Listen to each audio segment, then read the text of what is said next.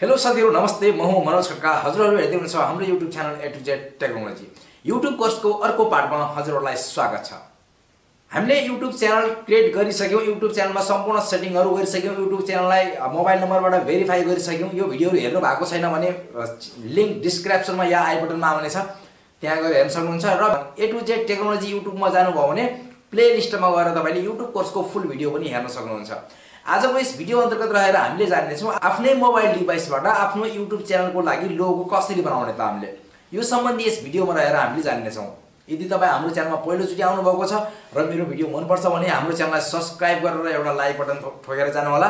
यदि तपाई हाम्रो अलरेडी सब्स्क्राइबर हुनुहुन्छ भने भेरी भेरी थ्यांक्स भन्न चाहन्छु। ढिलो नगरिकन अब जाम हामी आफ्नै मोबाइलबाट आफ्नो च्यानलको लागि लोगो डिजाइन गर्नको लागि आफ्नो मोबाइल स्क्रिनमा। सो आजको यस भिडियो अन्तर्गत रहेर मैले आफ्नो सोशल मिडियाको कुनै पनि एकाउन्टको लागि या YouTube एकाउन्टको लागि हामीले आफ्नो डिजाइनको तरिकाले लोगो कसरी बनाउने त यो सम्बन्धी यस भिडियोमा रहेर जानकारी दिनेछु। जस्तै मैले देखाउन गए लोगो यहाँनिर हेर्न सक्नुहुन्छ A to Z technology YouTube channel खोलिसकेपछि यहाँनिर यो लोगो देखाइरहेको छ नि, मेरो A to Z टेक्नोलोजी मैले लेखेको छु नि। यो तरिकाको लोगो तपाईले कसरी बनाउने त आफ्नो मोबाइल डिभाइसबाट, जसले जुनै पनि च्यानलले आफ्नो आफ्नो लोगोहरु राखिरा हुन्छ हेर्न सक्नुहुन्छ तपाईले हैन। यहाँनिर STP राखेको छ। यो यस्तो लोगो हामीले आफ्नो मोबाइलबाट कसरी बनाउने त यो सम्बन्धी जान्ने छौं है। यसको लागि एउटा प्ले स्टोरमै अवेलेबल भएको एउटा हामीले एप्लिकेसन डाउनलोड गर्नुपर्ने हुन्छ। फ्री एप्लिकेसन छ, त्यसको कुनै चार्ज छैन। मैले यहाँनिर अलरेडी डाउनलोड गरेर राखिसकेको छु। त्यो एप्लिकेसनको नाम हो लोगो मेकर। यहाँनिर हेर्न सक्नुहुन्छ यो लोगो डिजाइनर लेखेको छ, लोगो मेकर, लोगो डिजाइनर। यस्तो लोगो भएको एउटा एप्लिकेसन प्ले स्टोरमा मिल्छ। त्यो एप्लिकेसनलाई हजुरले डाउनलोड गर्नु होला। मैले डाउनलोड गरिसके। अब म यसलाई क्लिक गर्छु।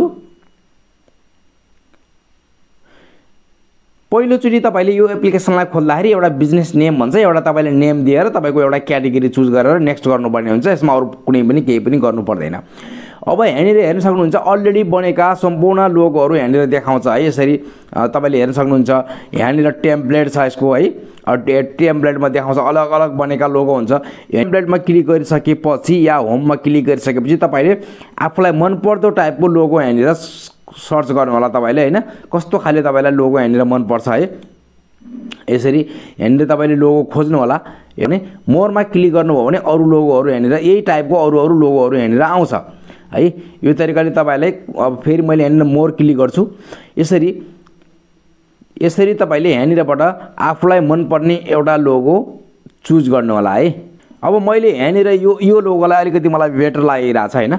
यो स्पोर्ट गेमको है, गेमिङ च्यानल बनाउँदै हुनुहुन्छ भने अनेक टाइपको तपाईको लोगोहरु छ। तपाईले जुन लोगोलाई तपाईलाई मन पर्छ त्यो लोगोमा तपाईले क्लिक गर्न सक्नुहुन्छ। मैले तपाईलाई स्याम्पलको लागि यो लोगोमा देखाएँ। जस्तै यो लोगोमा क्लिक गर्छु मैले। अब यहाँनिर एउटा एड आउँछ है। यहाँनिर 2 सेकेन्ड 3 यहाँनिर चलिरहेछ एड। अब मैले यो एड 3 सेकेन्ड चलिसक्यो। यसलाई मैले अब क्लोज गर्छु। अब मैले यो एड यो खुलिसकेपछि यहाँनिर एडिट अप्सन छ। यो एडिट अप्सनलाई क्लिक गर्छु। त्यसपछि अब तपाईले यहाँनिरको डिजाइनहरु या ट्याग्सहरु चेन्ज गर्ने हो है। डिजाइन त अलरेडी बनिसकेको छ। यो डिजाइनलाई हामीले के नै चेन्ज गर्नु छ र हैन। यसमा अब हामीले ट्याग्स चेन्ज गर्ने हो। तपाईले आफ्नो च्यानल या आफ्नो आईडी को नाम यहाँनिर राख्न सक्नुहुन्छ। जस्तै एडिट गर्नुको लागि यहाँनिर हेर्न सक्नुहुन्छ मैले यसलाई क्लिक गरे RM गेम लेखेको छ हैन। अब मैले यहाँनिरबाट A to Z टेक्नोलोजी गराउनु पर्यो भने के गर्ने, G मा क्लिक गर्छु र यहाँनिर एडिट अप्सन छ। यहाँनिर हेर्न सक्नुहुन्छ यो एडिटमा क्लिक गर्छु। यो G को ठाउँमा मैले के गर्दिन्छु, क्यापिटल A राख्दिन्छु है। A डाइरेक्ट एउटैमा लेख्दिन्छु मैले A to Z है। अब मैले स्पेस दिन्छु TECHNOLOGY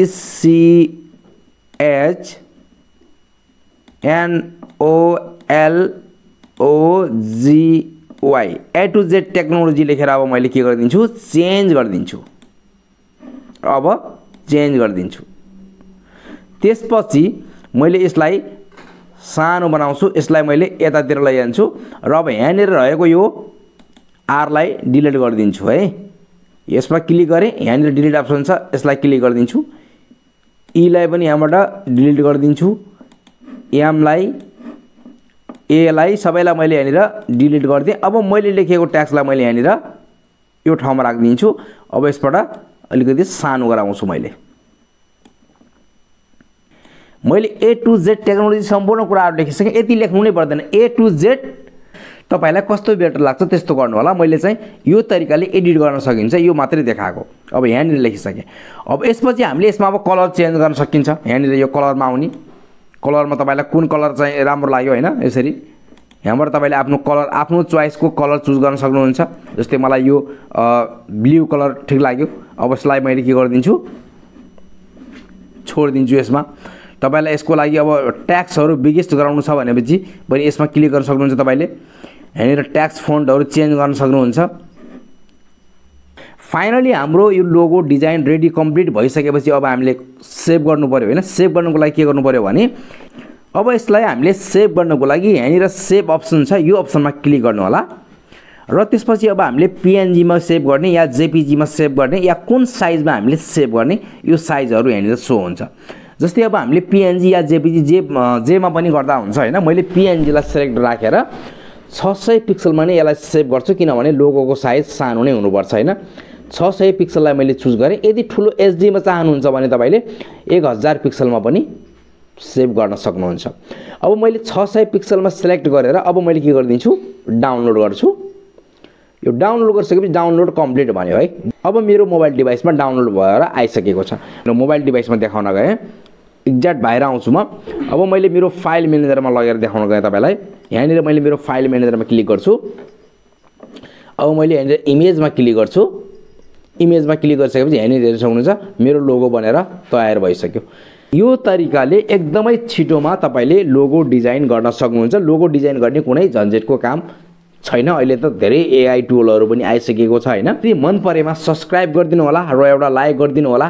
र यदि तपाईले हाम्रो च्यानलमा पहिलो चोटी आउनु भएको छ भने तपाईले यो भिडियो कहाँबाट हेर्दै हुनुहुन्छ एउटा कमेन्ट दिनु होला, ताकि हामीलाई भिडियो बनाउने मोटिभेसन मिलोस् है। यति भन्दै यस भिडियोबाट म बिदा हुन्छु। जय नेपाल।